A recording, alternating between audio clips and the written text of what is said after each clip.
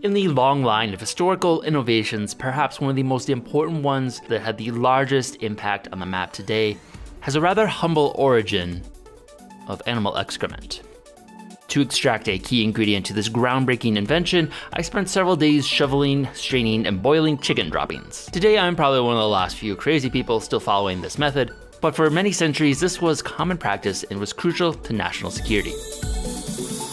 According to Taoist text, the legend is that in the 9th century, alchemists in China attempted to create the elixir of life through a combination of sulfur and saltpeter.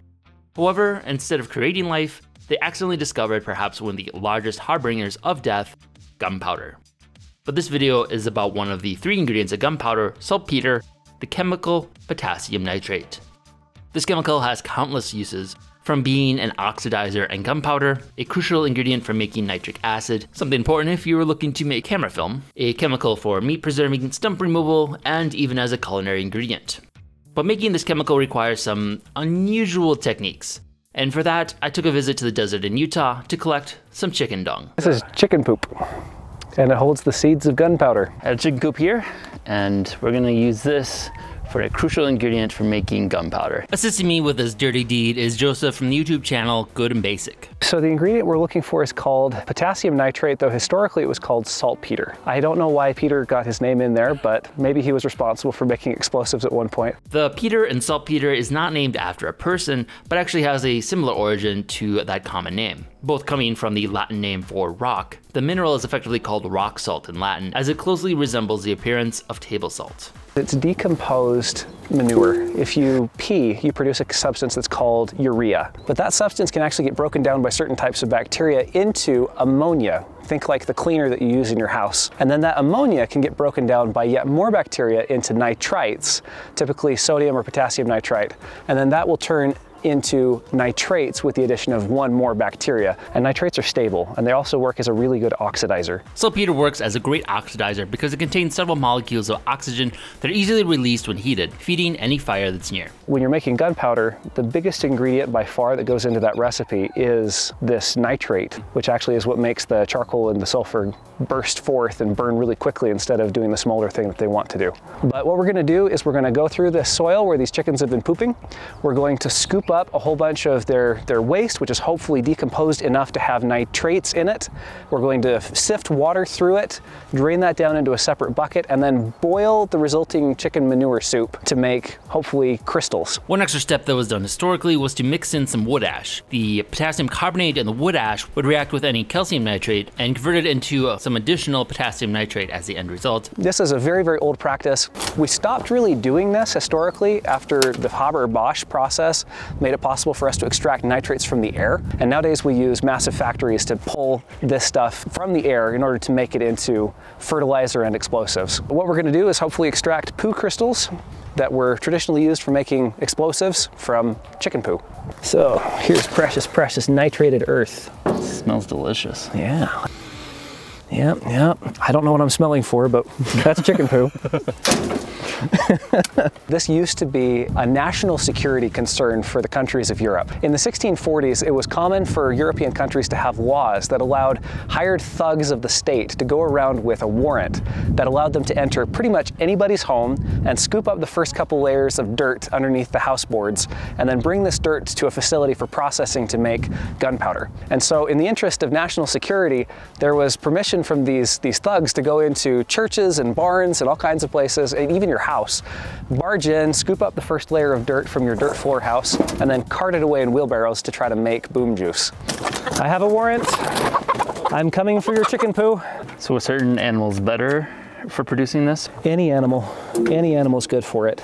Typically when we think about guano, we think about bats, and the main reason for that is that you have a stable population of bats living in a cave, and it's also sheltered from the weather. And the trouble with these nitrates is we're going to extract them by running water through this soil and then collecting the water. But if it's out in the open like this, the tendency is for that to run out into the lakes and rivers and streams and just run away. So you want a place where it's building up. Any cave where there are lots of bats is great because it builds up for decades and sometimes centuries. Just soaks onto the rocks and sticks. The native soil around here is a really heavy clay, which is good news for us because clay historically was used to line ponds and keep the water from flowing down into the subsoil.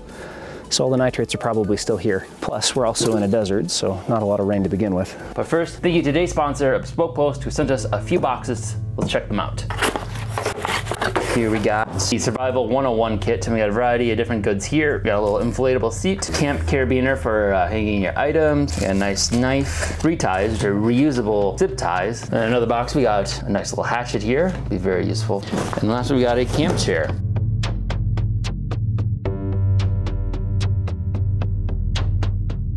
Thanks to Bespoke Post, I now have a nice collection of goodies for my next outdoor expedition. Bespoke Post is a monthly membership club delivering awesome curated boxes of high quality goods from some pretty sweet brands. It's free to join and shows up right at your door. You like tacos, you like knives, you like socks, you like coffee, Bespoke Post has you covered. Boxes are screened based on the preference quiz you fill out. The box lineup changes each month, so you can always discover something new and unique. These boxes value at $70, but only cost you a fraction at $49 a piece. You can also cancel your subscription at any time.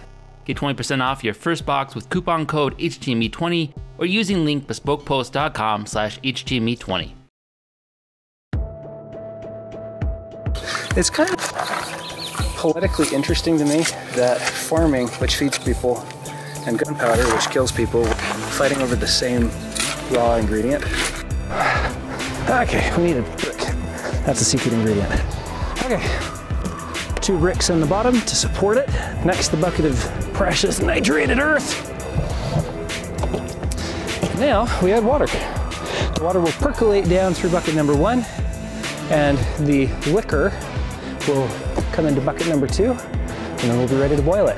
We don't want any solids. What we're collecting is the salt. So ideally what we're doing is we're dissolving the salt so that it will go into the water and leave all the dirt behind. I actually don't want the dirt. The dirt, which will of course have some leftover nitrate salts in it, we'll just add to the garden as a fertilizer. You can see that kind of yellowish brown color in the water? Yeah. That's really good. That is a good sign.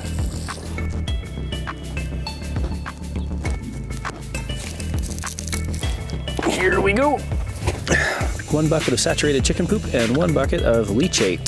This is the material that is leached out, and clearly there's still some particles in it, but if we boil that down, that should have our crystal material in it.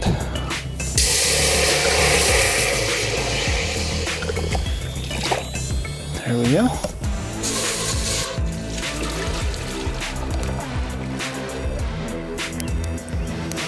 Okay, what does that smell like? It doesn't smell like chicken poo, which is a relief. This is gonna sound really weird, but it almost smells like carrot broth. Then over the next 3 days, we slowly processed and boiled down the chicken dung juice into a nice thick slurry.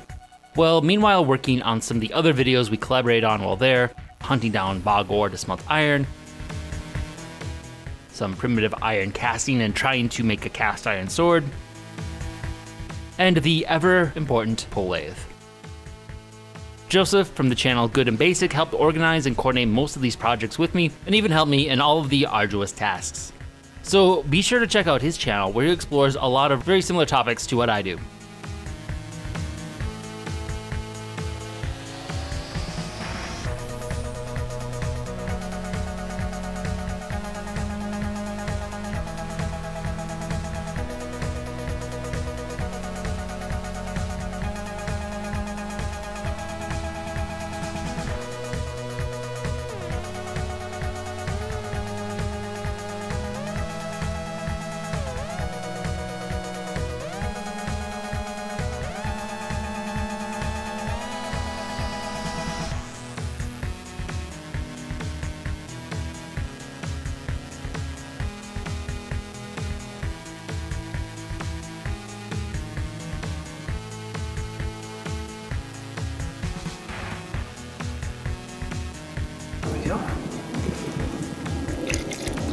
Oh, it's more concentrated.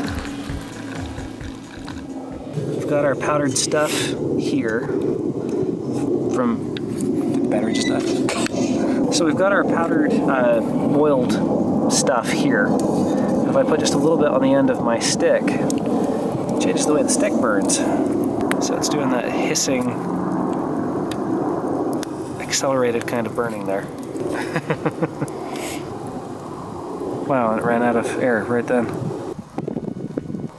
That's so interesting. I think we did it. This obviously isn't super pure, but it's functioning. After concentrating the liquid down, it ended up taking quite a while to purify it and get the distinct long crystal formations of saltpeter. Ended up drying it out, dissolving it again, and running it through a filter a few more times, but this still failed to remove much of the brown tint to it. So I tried to recrystallize it to purify it. Saltpeter is much more soluble in hot water than cold water, so by dissolving the slurry in hot water and letting it cool, you can get some crystals to form. I did this a few times to try and concentrate it as much as possible. And this is the end result. Perhaps the best way to test this is to make a slow match, also known as a fuse, and is made by soaking a piece of rope in saltpeter, forming a slow burning fuse.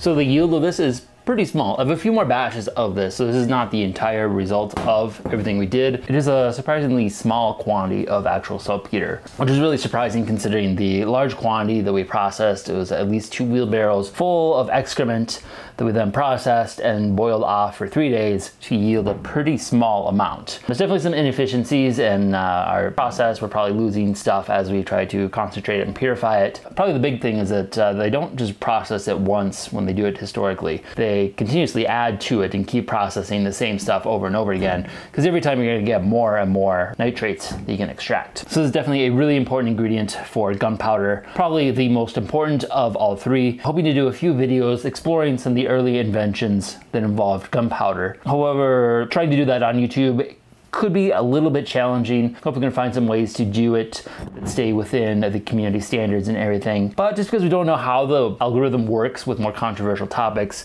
be sure to subscribe and turn on notifications so you don't miss any of these upcoming videos. Probably what I'm most excited for with this compound is it's a crucial step in making nitric acid. By combining saltpeter with sulfuric acid, which we were able to create at least in a dilute amount last year, we can make nitric acid, which is then capable of dissolving silver. In the summer, I was able to pay a visit to Cerro Gordo, get a bit of silver ore thanks to Brent. So I'm really excited to be able to turn this rock into a photo. Thanks again to all of our supporters on Patreon. As we get into more controversial topics dealing with explosives, become a little bit more reliant on our supporters on Patreon. Thanks for watching, and thanks again to every one of our Patreons. If you enjoyed this video, be sure to subscribe and check out other content we have covering a wide variety of topics. Also, if you've enjoyed these series, consider supporting us on Patreon. We are largely a fan-funded channel and depend on the support of our viewers in order to keep our series going. Thanks for watching.